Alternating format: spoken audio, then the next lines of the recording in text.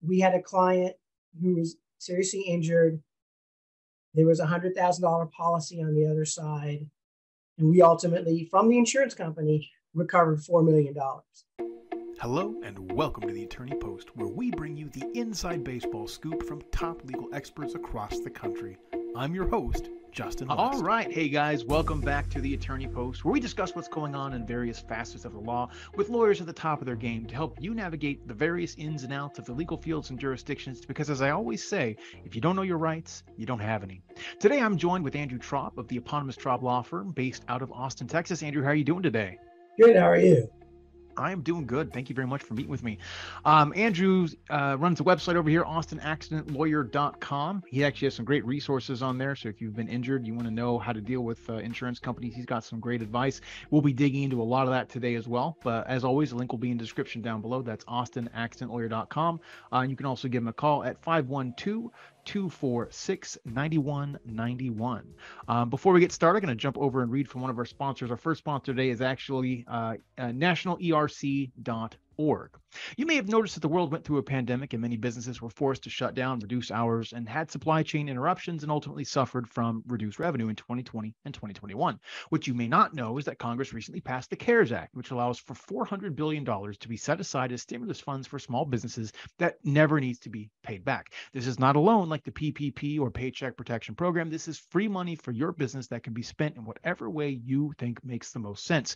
Right now, nationalerc.org is helping small businesses get the maximum amount of money that they can, and you can calculate and see how much you can get back by visiting nationalerc.org. The average small business that they work with gets over $200,000 to invest in their business that never needs to be repaid.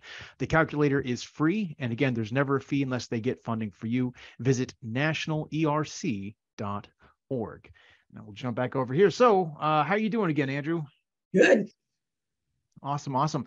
Well, Andrew he's a globetrotter. He was actually born in Johannesburg, South Africa. He's lived in Toronto, Canada as a kid, and then he became a native of the nation of Texas when he was 13. He's a husband, he's a father, a graduate of University of Texas. He's got dual degrees in honors business and management, as well as his JD from the University of Texas School of Law.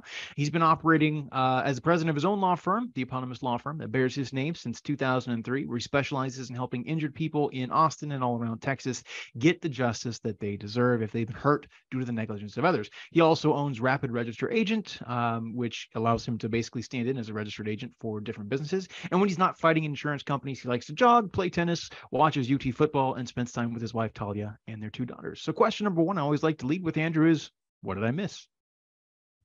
I think you covered it pretty well. I was born in South Africa. I did also live in Toronto, Ontario, Canada for 6 years.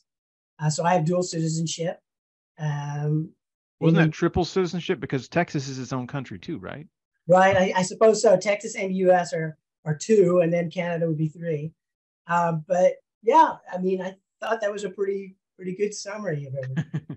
My wife was actually born in Wichita Falls, Texas. So I always joke that she's not a national born citizen either. So she's not eligible to run for president. But to my Texas listeners, obviously, we're joking. So, well, let me start with this, Andrew. Can you give our listeners a pitch for your firm? Tell us who your ideal clients are, where they're found, how they find you, what you do for them, et cetera. Give us your, if we're stuck in an elevator for 30 seconds or a minute, give me your pitch.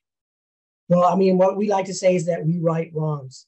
Our clients are those who have been injured in accidents, typically car accidents, but we also handle truck and motorcycle accidents. Sometimes we also take on people that are injured in slip and falls or even dog bites. So our ideal client is one who is seriously injured. That's who we're going to benefit the most. Someone who's slightly injured or has a little bit of a fender bender isn't necessarily going to benefit from our services. So those are the kind of cases we'll actually turn down, because if we can't add value to the case, we don't want to take it on.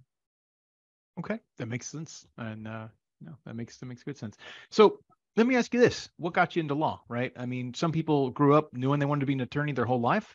Maybe they even played attorney as a kid, right? Instead of playing house or doctor or whatever kids play. And some people just kind of stumble into it. Obviously, you've got your degrees in business. Did you always go into that knowing that you wanted to ultimately be in law, or is law something that you kind of accidentally fell into, or how'd that all happen?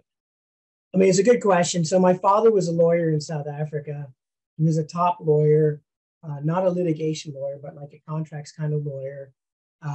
He graduated from college, high school at 16, college at 18. He had been admitted to Harvard, but they couldn't afford to send him there. He went to law school and he graduated top of his class, college and law school at 21. And so there was always this kind of thought as I was growing up from my parents, there was this expectation that I would go into law. And people would even say to me, are you going to be a lawyer? Because of some of the questions I asked sometimes. And so I think it was always just assumed. When I went to college, I really didn't know what I wanted to major in. So I picked business. I ended up loving business. It was a major impetus for me forming my first company, which is a computer company. And so I didn't actually really have the desire to practice law when I graduated from law school. I really wanted to still be in business, to own a business, to run a business. And so that's what I did until about 2001. We closed that business after 6 or 7 years. I did some consulting work and then ultimately started the law firm. And so that's really how I got into it. It wasn't the first career choice, but it has been my longest career and certainly my most rewarding because I'm able to really help people, really helping the Davids fight against the Goliaths kind of situation. Gotcha. What got you into accident law in particular? So when I started my law firm, it was 2003. I was about 8 years after I graduated law school. And so I kind of had to start on my own, bootstrap myself. And so I tried different areas. I tried real estate. I tried contract law. I tried divorces. I tried estate planning. And they all had various issues, forming corporations, things like that. They all had various issues that didn't really resonate with my personality. Contracts, forming corporations. I don't know how to say it, but it's kind of boring. Same thing with real estate. I did bankruptcy work for some clients. That was depressing. Family law and divorces, frankly, was also depressing. And I mean, estate planning was nice because you would help people. They would be, that was one thing I still enjoyed, but ultimately I had to pick one area.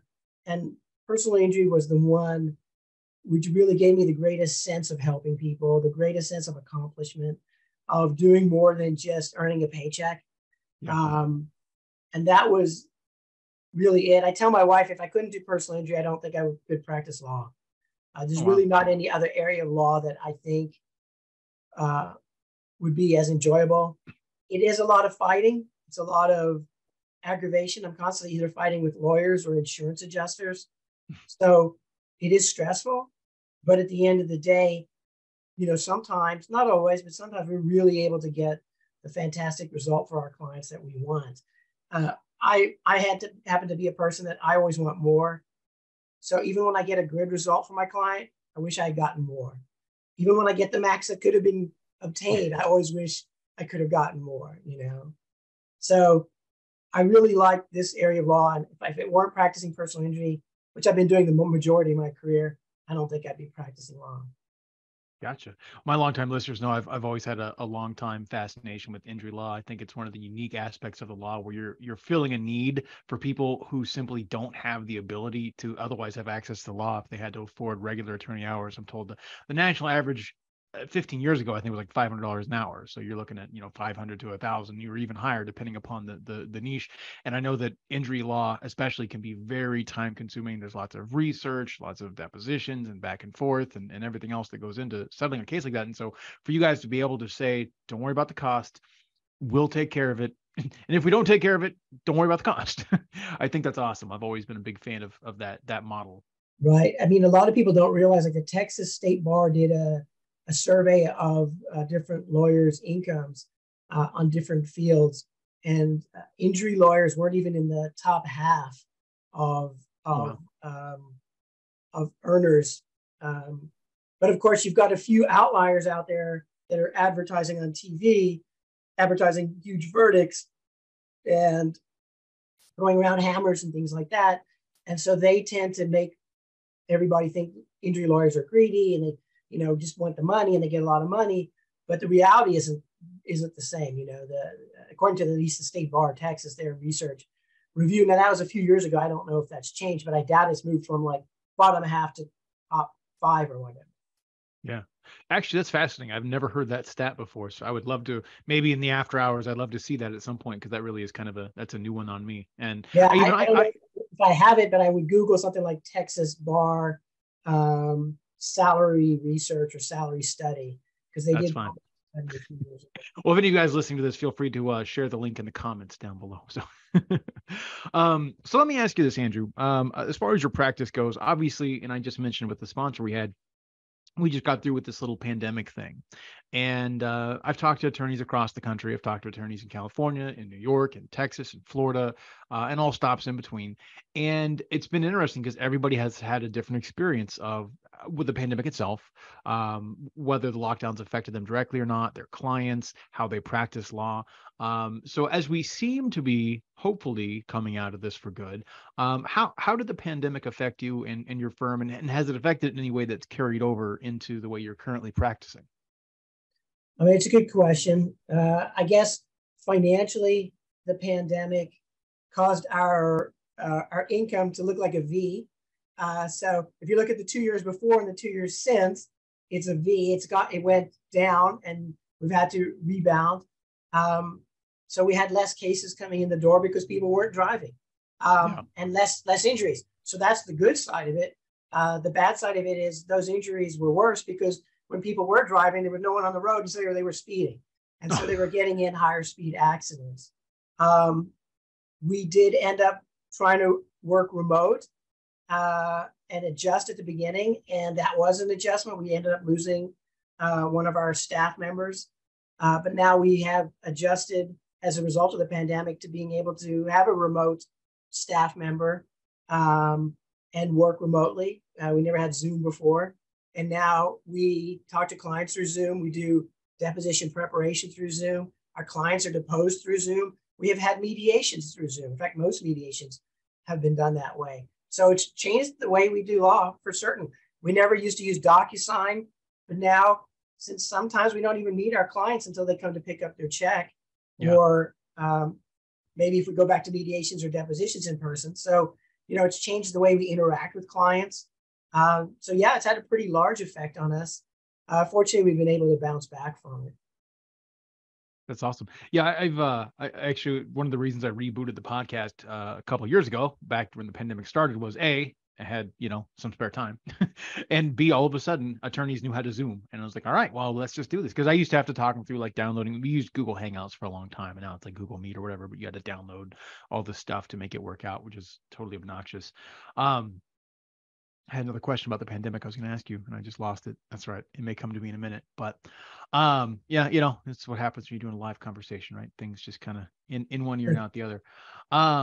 Gosh, I was going to ask you. Well, I'll come back to it later if I think about it. So let's talk more about your actual practice then. Obviously, you've been practicing for almost 20 years now, at least in your own firm, and I'm sure in that time you've had successes, and I'm sure you've probably had failures as well. I know most people don't want to dwell on the failures. We never want to dwell on failures, but I'm a firm believer that it's only a failure if you don't win, if you don't learn from it, right? And you don't carry something forward. So can you let our listeners know, Andrew, about a time in your practice of law when you had something that you would consider a failure? It could be a case that didn't go your way. You forgot to fill out a document. The judge just did something stupid. One of your clients said the wrong thing, or whatever it happened to be. But what did you learn from that, and how do you carry that forward to help your clients?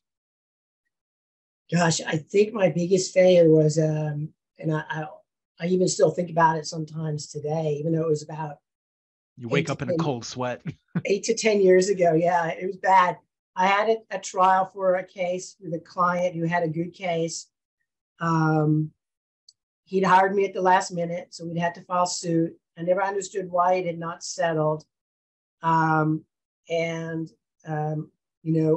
wouldn't settle it. The insurance company wouldn't settle it. It was a small town. And so we went to try the case. And I had tried maybe 4 or 5 cases before that. And I went in, and those cases were all in Travis County, where the judge had given me 2 hours to do jury selection if I needed it. And we went in, and I never forget, the judge said, you've got 40 minutes or 45 minutes, or maybe it was less. And I said, well, I planned a 2-hour thing. I need 2 hours. And he's like, we don't even give 2 hours for a death penalty case, because in the small counties, they try civil and criminal in the same courtroom. He said, you get, this amount of time. So I had this list of questions, and I went through and I cut out the wrong questions. I cut out the good questions. I left the bad questions in. And I go through the jury selection, and I'm asking the questions. It's not the order I wanted. It's not the questions I wanted in the order that I wanted. And at one point, I just really messed up in front of the jury. In front of this panel, there was about 40, 55 people there, 40, 50 people. So I had if you figure it out, I had less than a minute per person. Yeah. The judge has given me, and I'm all panicky, and I just did not do a good jury selection. And I think as a result of that, the jury hated me. They did not like me. They did not trust me. And that was not a good feeling. Yeah. But I still continued to try the case for my client as best as I could. We had great witnesses, but they weren't available to come in when they should have. And so I had to call the weaker witnesses first, which gave the other attorney a chance to pounce on them. So the end result was not a great verdict. It was awful.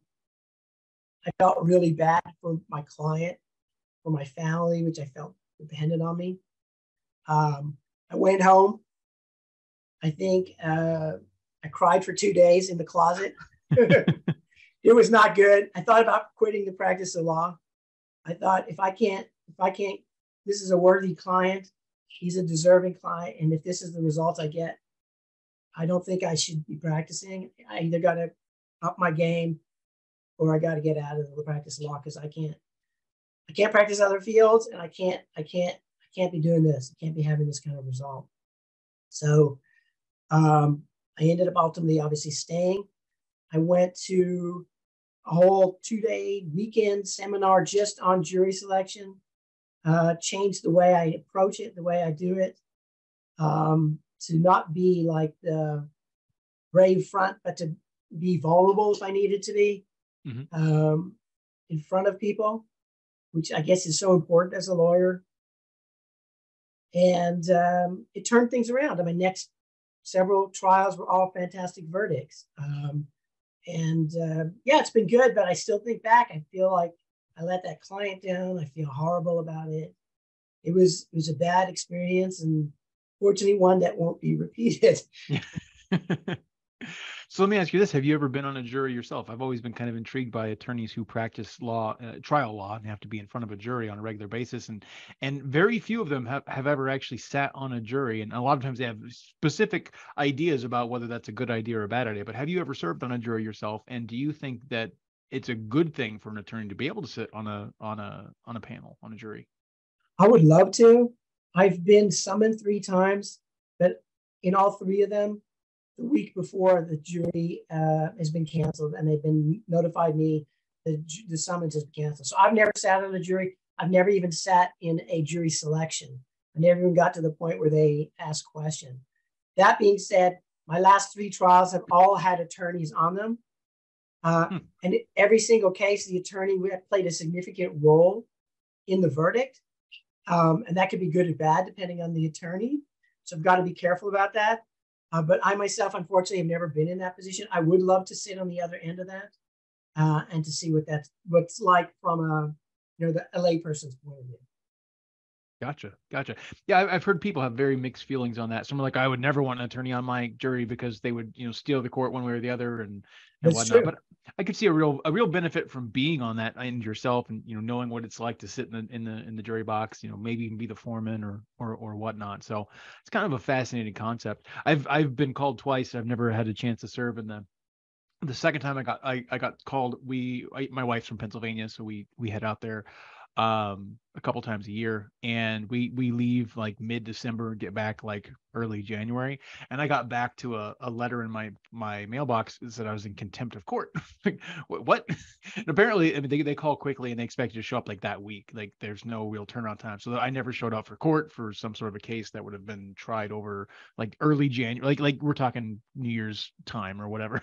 I found myself in contempt of court. So, but that one I guess didn't wind up going to court anyway. But because I didn't show up, that was the issue, you know. And so since I didn't show up, I got punished. But they're like, oh, you were out of town, that's fine. So, but anyway, that's my experience. That's my only experience with jury duty as well. I'd be happy to be on a jury as well. I think it'd be kind of a neat experience to. I've heard it's a really good experience. Like a lot of people, it's like the second. As long as it's not one of those like 8-month cases. Yeah, like you know, as you know, serving your country in the military is considered the greatest honor. But I've heard a lot of people say that being on a jury is the second. You know, to serve a civic duty where you're helping your neighbors, people in your community without really reward. And it's, you know, not upholding democracy. It's one of the things that really makes American court system different from anywhere else in the world is that the community decides the cases, not some judge, but really the community. 12 people who don't know anybody, either side, who say they can be fair and neutral and not start out for one side or the other, coming together and having to work to reach a decision on sometimes complex cases, sometimes easy cases, but reach a verdict together. It's supposed to be very rewarding and fulfilling. So I'm looking forward to the day I can do it. I don't know if that will happen, but I've talked to a couple of attorneys who actually say they've been called and they get kicked off all the time too because they're an attorney. And the other attorney's like, oh, I don't want an attorney on my jury. So we'll see. Maybe you'll get there one of these days. Well, let me ask. So here's the flip side of the question I had a minute ago, which obviously is what's one of your biggest failures. And I'm sure that, again, wake up in the cold sweats, right? But I'm sure you've also had a couple of cases that you would consider the feathers in your cap, right? The ones you're most proud of, the things that when you think about what you do, you just be maybe it wasn't the size of a settlement or, you know, a judgment, you know, but maybe it was these people were just in a really bad position. But can you let our listeners know, Andrew, about a couple of the cases you've had that are really ones that you're proud of, that they're again, the feathers in your cap, so to speak? I guess, you know, so you should understand that in personal injury law, a lot of times there's caps on what can be recovered. And I don't mean like med mal, where there's a $250,000 statutory cap. I mean a cap in terms of how much insurance is available.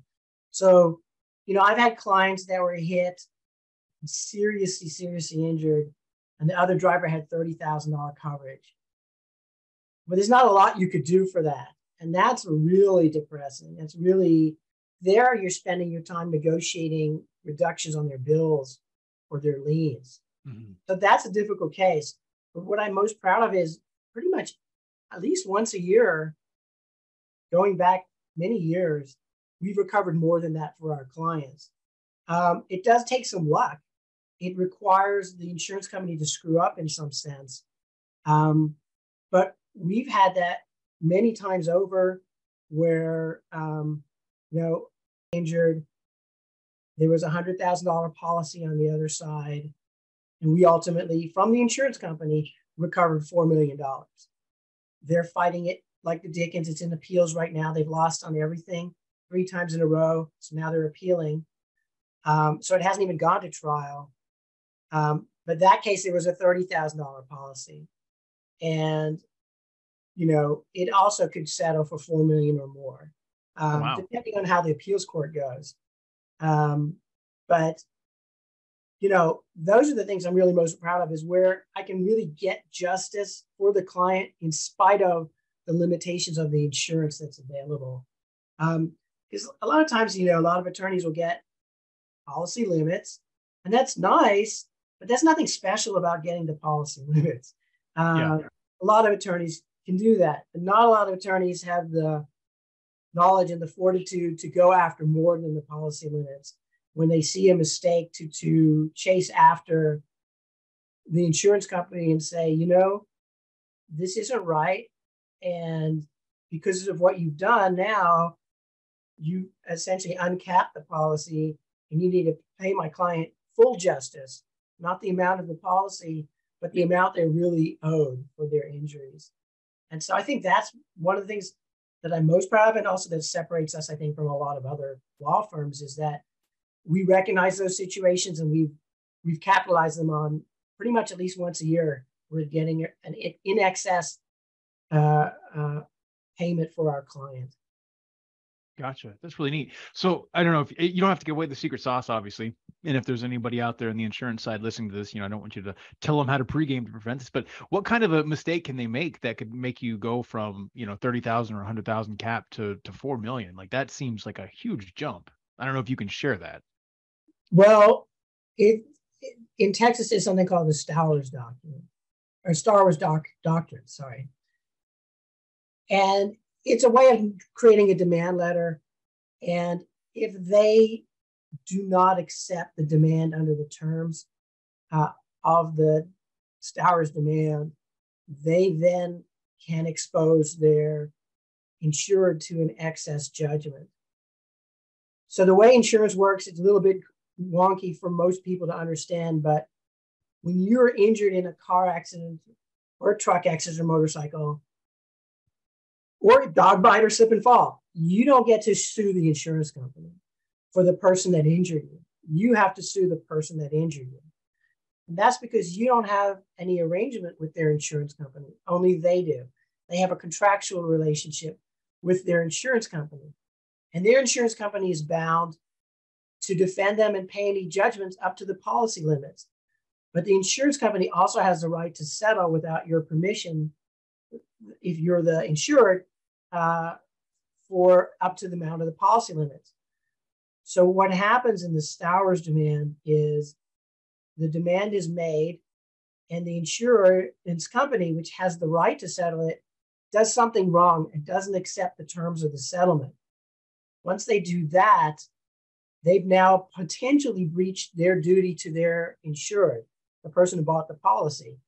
And so what that means is if there's an excess judgment against the insured, their insured can then turn around and sue the insurance company, not only for the excess amount, but for fraud, breach of the insurance code, deceptive trade practices, and get attorney's fees. So they're in a great position to go after the insurance company. Most insurance companies don't want to be in that situation. Mm-hmm. So if there's something where they know they've messed up and they know there's a big amount that they're going to end up on the hook for, they go ahead and settle it. And that's what we've done without giving away too much of the secret sauce, because there is some of the work that has to go in beforehand that we have to do to line up our ducks. But once we do that, we send it out. If they, screw up, and it does take them messing up, but if they mess up, then we know, okay, they've messed up, and now we need to go after the full amount that our client is due. Gotcha. That's really neat. Like, again, I've heard of this happening, and I always have wondered, and I talk to attorneys, and I know it's different jurisdictions, different states, different areas, and everything else, but to be able to hear, there's a cap on what you can get. Some places like $10,000, $20,000, $30,000. I'm like, if you had a major catastrophic event, that's not enough to cover hardly anything. So let me ask you, here's just a related question. I know you said some of these are in appeals right now. How long does the average case take, especially a case like this, especially if you're going through the appeals process? And does the person, if you've won the case and then the insurance company or whoever goes into appeals, do they see that money then, or does it have to wait until that whole process is worn out? Are they waiting years in order to get their compensation, or how does that play out? So in the terms of when we get the excess settlement, the shortest one I would say there is probably a year to two. The one that's ongoing right now with appeal is 2017 case. So we're talking about 5, almost 6 years. And that appeal was filed only recently. So that can take up to a year till we get the result from that back. The other case, which settled for $4 million, that settled while the insurance company was appealing to the Texas Supreme Court. So we had won through the appellate level. And then they appealed to the Supreme Court and then asked us to mediate because there's a gap there. So there's a gap of time where probably the Supreme Court wouldn't have picked them up, and then in which case we would have been in a very good position. But there was a possibility the Supreme Court would pick it up because they hired an ex-Supreme Court justice to file the appeal for them, which must have cost just $100,000 just to hire him. Yeah. But, that's what insurance companies can't afford and what they do. And so I felt pretty good about it, about going forward and waiting for the Supreme Court to decide. But my co-counsels were more cautious. They said, let's go ahead and go to the mediation. And we settled there for the $4 million. Had it gone forward and the Supreme Court picked it up on the meet, we could have got poured out and got zero. Or if they didn't pick it up, you maybe would have been able to settle for 10 million. I don't know. So that was a calculated kind of risk where we talked to the clients and, they were aware, could go zero, could go this, or settle today and have a surety. And so, they settled for it's a pretty good money. But even then I'm like, I wish I'd gotten more for that, Yeah. Still feel like I wish I'd gotten more. But most cases, which don't go into these categories, like I say, we probably handle in 1 year, we will settle anywhere from probably 20 to 30 cases. We don't do high volume. And so maybe we get one of those a year. Of those other 20 to 30 cases, of the 19 to 29, most cases, the minimum time frame is going to be 6 months. There are exceptions to that. Let's say you lost your leg in an accident and there was a $30,000 policy, it would not take 6 months or a year to get that. I mean, that would be pretty quick. If it were a different case, soft tissue injury, you have to go to the doctor. It may take several months to get treatment.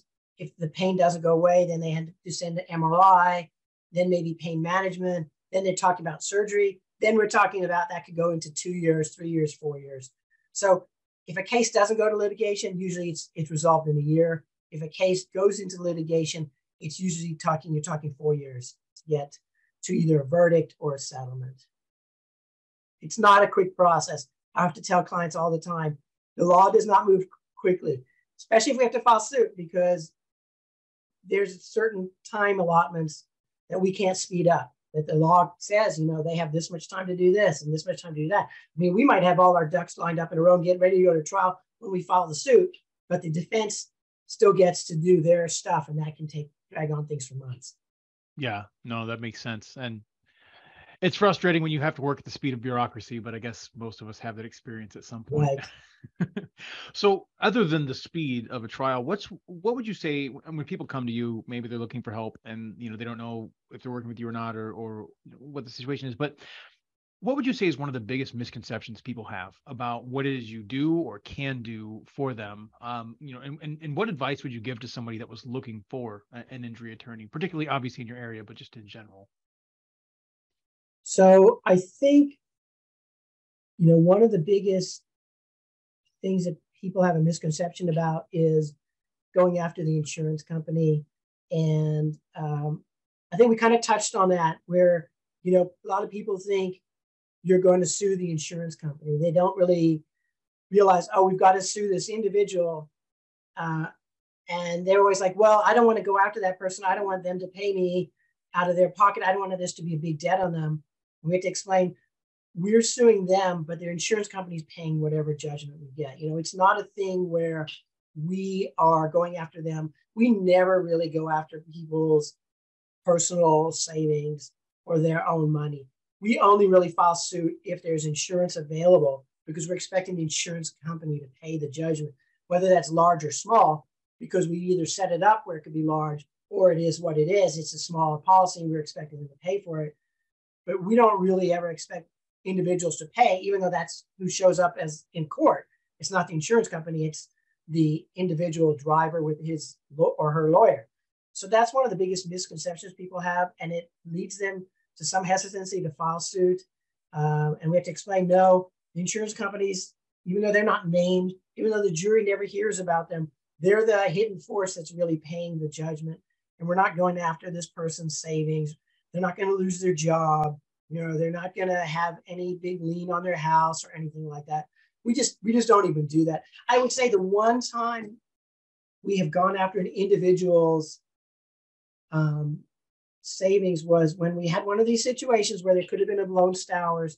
They were arguing with me, and we were arguing with them, and we got down to where we were willing to settle for maybe 5 or 10,000 above the policy limits, and they got their insured to pay it. We kind of expected the insurance company to pay it, but they got their insured. And the reason we were really insisting on this higher amount was because the person who hit them was a drunk driver.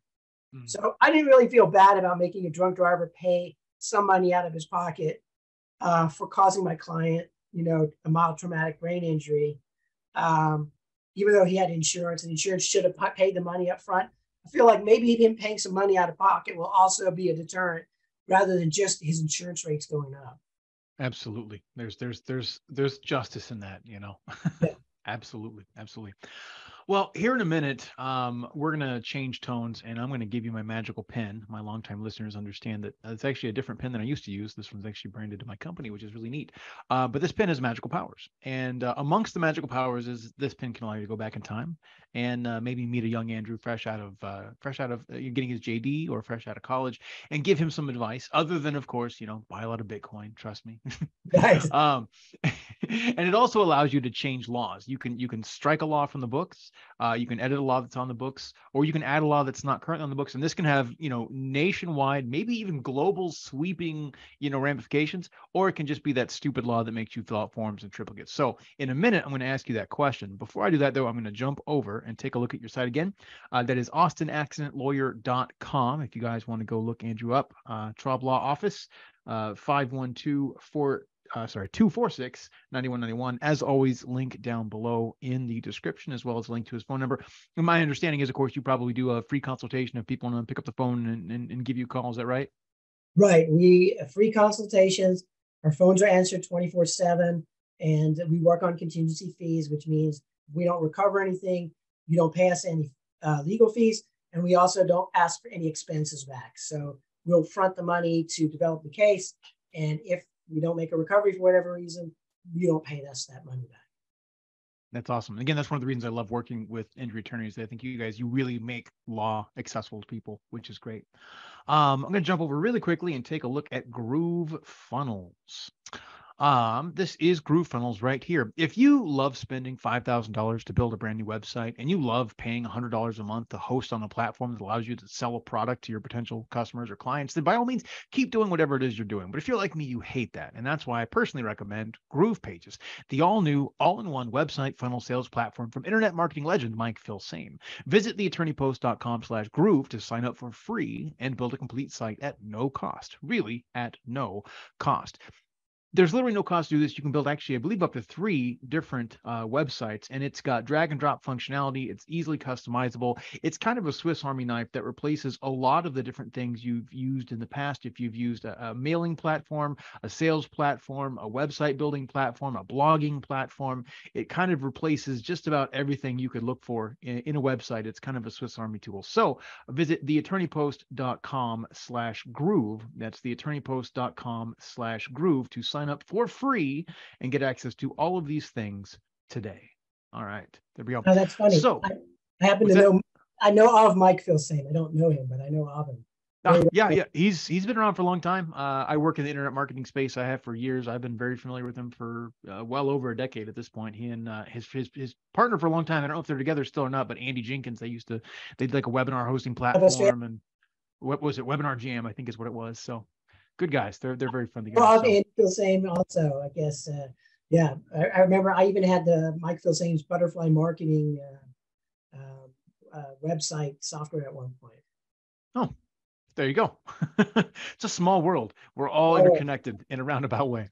Yeah, and I was even a member of Andy Jenkins. Was it Andy Jenkins? No. Yeah, I'm thinking of someone else. Yes, so Andy Jenkins. I do know of him as well, but I was thinking of there's a guy out of Australia used to run the Immediate Edge. His name I don't think that's around anymore, but his name slips my mind. But yeah, I know of all these internet marketers you're talking about. So that's awesome. It's a small world, right? All right, so Magic Pen time. We're going to travel back in time, meet a young Andrew Traub, just fresh out of law school. What advice would you give yourself, and obviously by extension, a law school student who's just now, starting off, maybe looking at working for a firm or starting their own practice? What advice would you give yourself?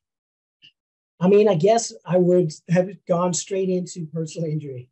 I didn't really dip my toes into personal injury until 2007. Went fully into personal injury, I think, 2009. Knowing what I know now, I would have probably gone straight into personal injury and not practice any other area. That I think would have been nicer. I probably also would have started right out of law school instead of 8 years after law school.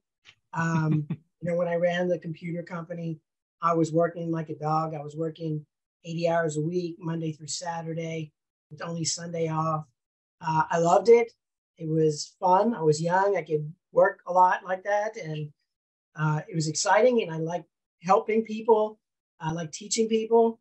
But, building PCs and delivering products and, that didn't have the fulfillment level that, a service business does, where you're directly working with people on a long-term basis, not just a simple transactional basis.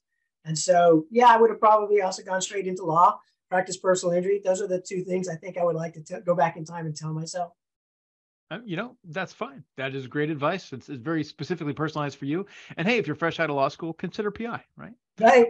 If you want something fulfilling, but a lot of people think, okay, I want to do criminal defense. I mean, if that's what is in your heart, that's what you should do. I could never do that just because I was a victim of so many break-ins when we had our computer company. But if you always want to be a patent lawyer, go for that. That's I didn't have an idea what area of law I wanted to practice. That's why I stumbled about. That's why I would say for me to go back in time, that's what I would do again. It sounds like the setup for like an Alfred Hitchcock. There's that movie that I confess that he did, where it's like a priest who saw the murderer, but he couldn't break the seal of confession, and so he almost gets arrested for the crime. So an attorney that runs a computer store and winds up having to do the criminal law for the client that broke into his own store or something. That would be a good time. It's good advice, though. Good advice. Do something that's meaningful. And I could definitely understand, for some people, I've talked to criminal defense attorneys all the time, like where you find real meaning and it's part of the civic duty.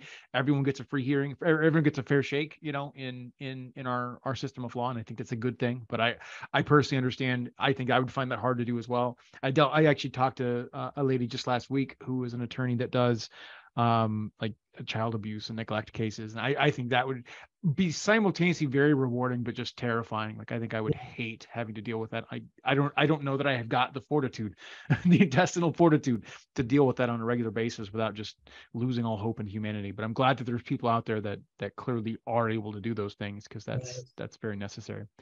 So maybe a more fun topic, magical pen again. I'm going to hand it to you now. And with this pen, again, you can strike a law from the books, you can edit a law, or you can add a new one. What law, Andrew, would you change and why? That's a good question. I can cue the Jeopardy music in the background if you need. I think if I had to strike a law, it would be these really stupid caps on medical malpractice. And the reason I say that is I don't really engage in medical malpractice, personal injury side. We refer those out to another law firm that we work with that does. They have yet to pick up a case that we've referred to them. And the reason is it's so difficult.